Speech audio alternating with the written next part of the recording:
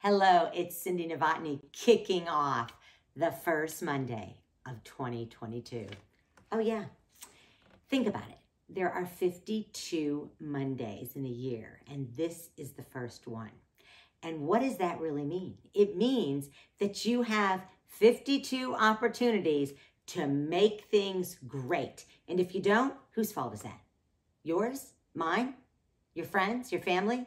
No, it's your responsibility to decide 52 times a year. That's not that much. That's not that much. Look how fast the past 2 years have gone, even with all the stuff. So here's what I'm going to do. I am going to have a guidebook throughout the entire year that just gives tips, just little tips on how to have a phenomenal year. I'm going to do that throughout the week. We're going to highlight it in our newsletter. And if you're not subscribed to that newsletter, I mean, come on. You know, I don't need to tell you again. Let's get on with it, guys.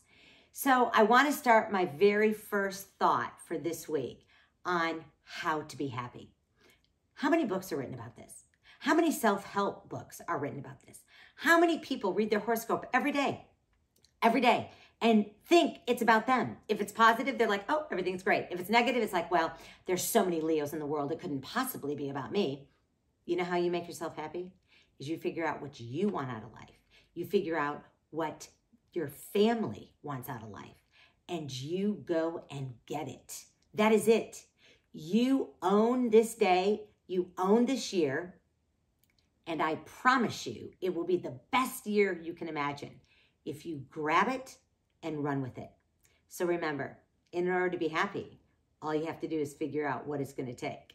And it starts this Monday. So I can't wait to talk to you throughout the entire year.